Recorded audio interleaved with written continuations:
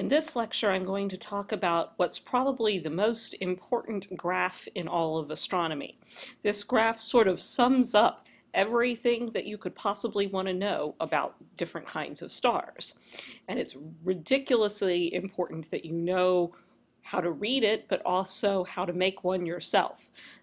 Students who took this course in previous semesters sort of discovered kind of too late. They figured out around the time of the final that being able to make this diagram was really helpful, and being able to use the diagram is really helpful. This is something called the Hertzsprung-Russell diagram, or the HR diagram for short, for obvious reasons. And what it is a graph with, on the y-axis, the luminosity of the star, and on the x-axis, the spectral type, or the temperature of the star. This particular version is from your textbook, and you can look at it in your textbook, but you should also try to make a version of it for your notes, or as some of you are doing, take a screenshot, put that in your notes, something like that. But you really need to know this diagram, know how to make one, know how to interpret it. Now, I'm going to zoom in on various things in a minute, but the first thing I want you to notice, because this is the first thing Hertzsprung and Russell noticed when they made it, is that the stars, when you put them on the HR diagram, seem to fall in basically four general regions.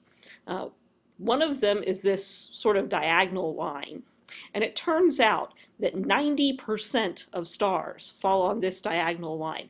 And because of that, it's called the main sequence. It's the main place where we find stars. Then in the upper right, we have a section up here that's going to be called supergiants, and another region here called red giants. These are obviously going to be big stars, and the supergiants are really, really, really big stars. And then finally, there's another sort of diagonal line down here that is the white dwarfs. So one thing you might immediately guess is that something on here has to do with size, despite the fact that what we're graphing is luminosity and temperature. Now I'm going to go to the version that shows you all of the details about this now, but again, make sure you've got those four regions down. That is the most important thing you can know, is that there are those four regions on the diagram. So I've now labeled those. There's the main sequence: supergiants, red giants, and white dwarfs. One thing you might want to know is, where is the sun on this diagram? And it's right there. It's right in the middle of the main sequence. Now, again, we know that we've got luminosity on the y-axis, so high luminosity, that's where we're going to have bright, intrinsically bright. This is luminosity, not apparent brightness. But bright stars, one's giving off a lot of light up here, faint ones down here, so the sun is kind of in the middle. On the x-axis, I told you that it's temperature, but it's also spectral type. I don't know how well you can see this in what you're looking at, but you can see the spectral types on here. Here we go, O, B, A, F, G, K, M. Hope you fine girl, kiss me. We should remember that order. And that's how Hertzsprung and Russell initially graphed it.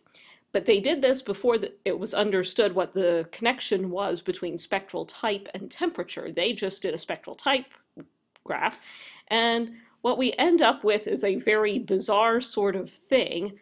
When you look at the connection between spectral type and temperature, we end up with hot on the left and cool on the right, which is sort of backwards of what you would see on most graphs. On most graphs, we would go in increasing order from left to right. The low numbers, the low temperatures would be over here, and the high temperatures would be over here. But that's not the way it goes. It is backwards in temperature order. We've got hot over here and cool over here. So that's one thing that you really need to remember, is that the temperature order on here is backwards. Of course, the sun is a G-type star, so there it is. Now, some other things that you'll want to know. Well, of course, cool stars are redder, so that's why you notice the red giants are all over here towards the right. That's why they are red giants, because they are fairly cool. The supergiants cover sort of a range of colors and temperatures, and obviously the main sequence spans the whole range. The white dwarfs, as you can see, are all fairly hot, and so that's why they're white.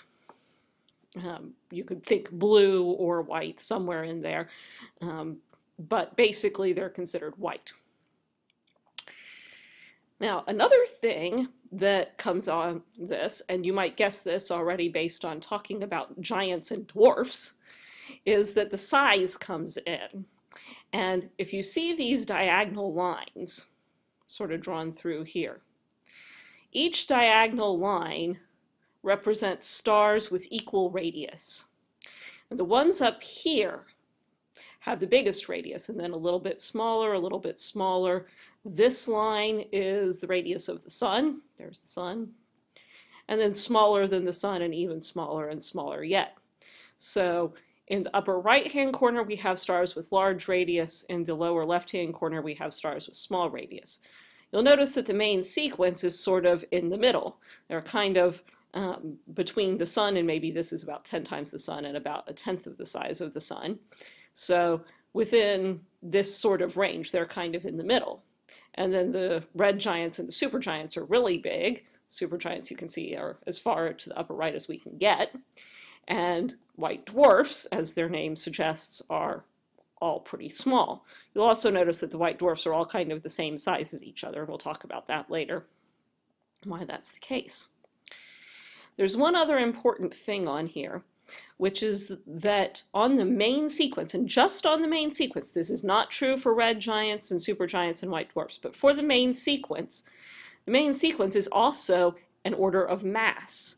It turns out that in the upper left-hand corner on the main sequence, we have stars that have high mass. These are the most massive stars. You can't see it, but there's a label here for 60 times the mass of the sun. Of course, there's the sun. So these are all more massive than the sun. There's Sirius. It's about 2 times the mass of the sun. That's a famous one. Alpha Centauri is almost exactly the same as the sun. That's another one you probably heard of. And then down here, we have lower mass. So as you go down the main sequence, the mass decreases. These are stars that have very low mass. That's not going to be true for supergiants and red giants. Supergiants are going to have large mass, red giants can have pretty much any mass, and white dwarfs all have about the same mass for reasons that we'll learn later.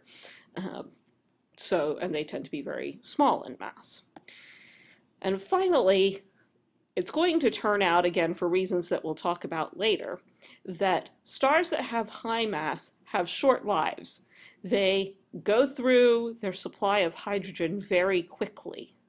They live fast and die hard, we like to say. So the high mass stars have short life, the low mass stars have long life. So any star that's down here is going to have a lifetime longer than the sun.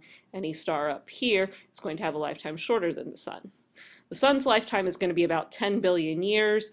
Down here you might get as much as 1 trillion. Up here you might be as little as 10 million. So very different lifetimes as we go along the main sequence as well. So all of that information is conveyed in this one diagram.